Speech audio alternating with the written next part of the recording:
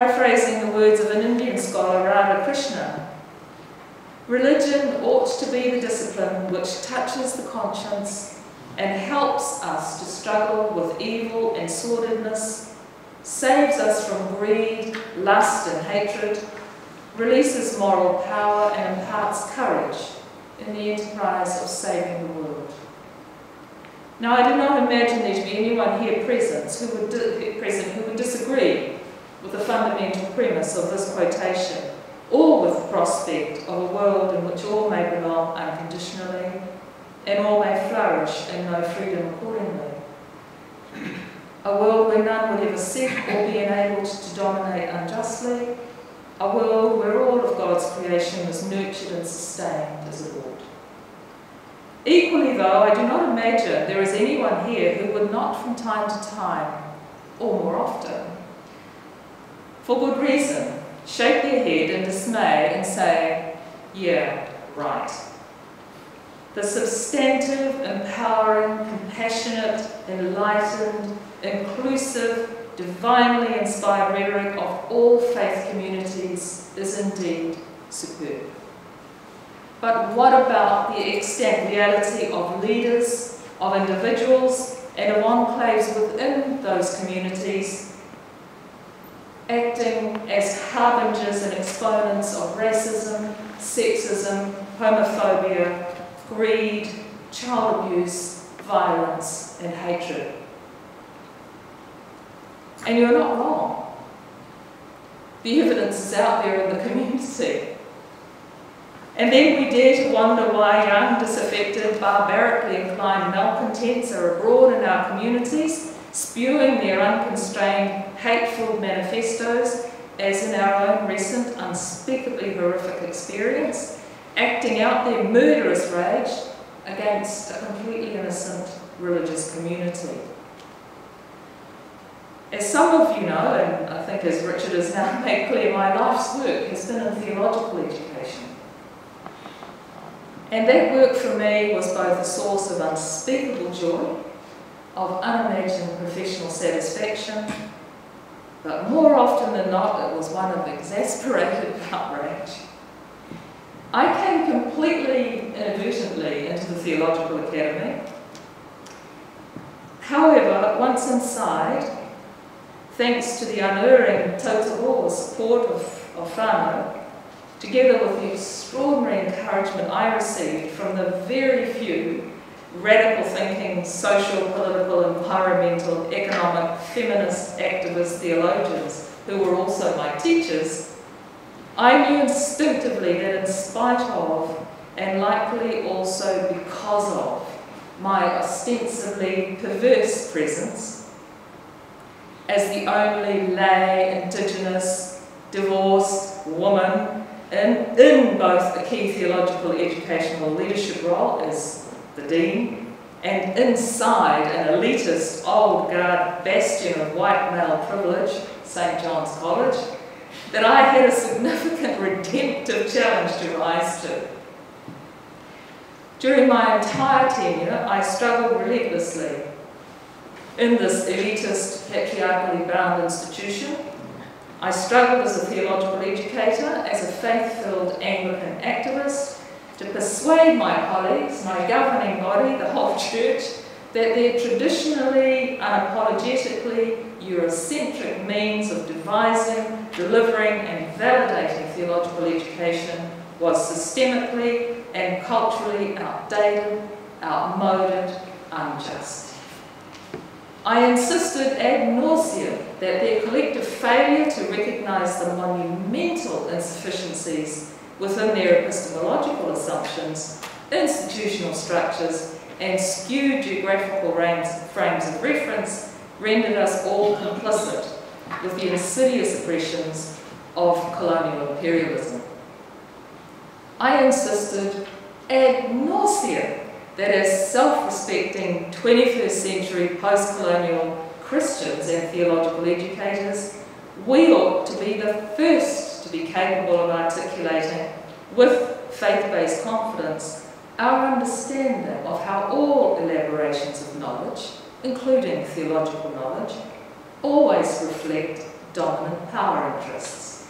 Following on from this, we ought also to have been the first to adopt scholarly practices committed to equitable and mutually beneficial forms of collaboration with subaltern individuals and communities. How else could the long-standing Eurocentric hegemonies so deeply entrenched in curricular, pedagogy, assessment and accrediting ever be disrupted, exposed, then either set aside or at the very least radically transformed? For good measure, I suggested, ever so politely, that I thought the primary focus of theological education ought not be abstract theorising about the meaning of God, the history of the Church, the person of Christ, the complexity of biblical studies, but should also and predominantly be about a search for peace with justice, for liberation and human transformation in the face of brutally dehumanising forms of oppression and of massively increased human suffering in the world. It seems self-evident to me that surely, of all the academic disciplines, with its unassailable literary franchise on all the good words, justice, freedom, liberation, equality, compassion, mercy, truth, and so on, that theology in the hands of faith-filled activist theologians ought to be opened to the post-colonial task of re-examining its hegemonic North Atlantic-dominated intellectual tradition, one so uncritically perpetuated within the educational systems of both the old and the new empires. Over the years, I taught not only at St John's, but subsequently in ecumenical theological colleges and universities in many parts of the world. Surely, I figured, someone somewhere would be concerned to critically address the colonial biases of their institutional base in order to become more appropriately polyvocal, receptive to and empowering of global cultures and epistemologies, and in this way give abundant light and enduring strength to the possibilities inherent in the title of this lecture, which I've called Patua Te He Te Rangamārie. I was wrong. Oh, so wrong. After 25 years of valiant struggle, I can confidently report that certainly theological seminaries, generally speaking, are to the largest extent not open to the kind of radical critique I have long been suggesting.